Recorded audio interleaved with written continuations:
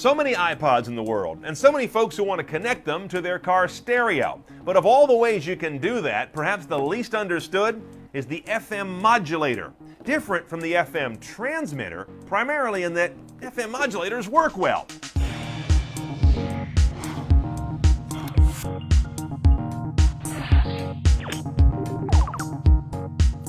First of all, this is an FM transmitter for our baseline. You plug this into your iPod, you plug the other end into a cigarette lighter, and it transmits the music over the air on an FM frequency over here to your antenna. No wires, just out in the air competing with local radio stations. That's part of the problem. As you drive around, you're going to get different interference as station strengths differ, and you're competing with all those stations all the time, so there's lots of noise and hiss. These tend to be pretty unsatisfying.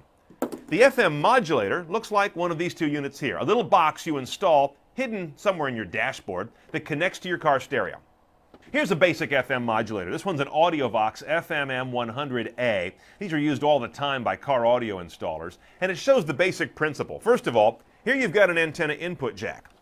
And into that you insert the wire or the lead that's coming from your car's antenna out on the fender. On the other end of the modulator is an antenna lead, and that goes into your car radio. See what's happening here? I'm inserting the modulator in line between the antenna and the car stereo.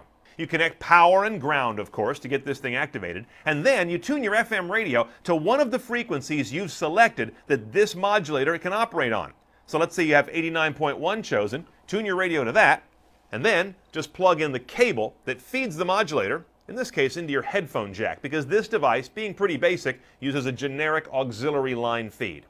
Now the music that's coming out of that headphone jack is being broadcast on a closed circuit into your antenna jack. No interference. But here's a more sophisticated way to do it, especially if you have a genuine iPod. This Alpine's called the DPR RDS1, and what it has on one end of it is an actual iPod connector. You connect that to your iPod or iPhone, make the other hookups like we showed you.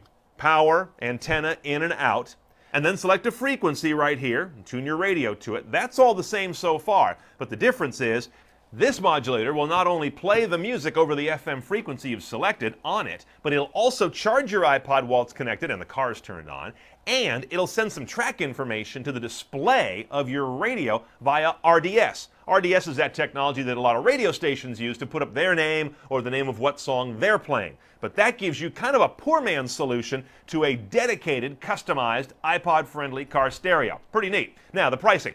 This AudioVox, a basic unit like this, is about 40 or 50 bucks.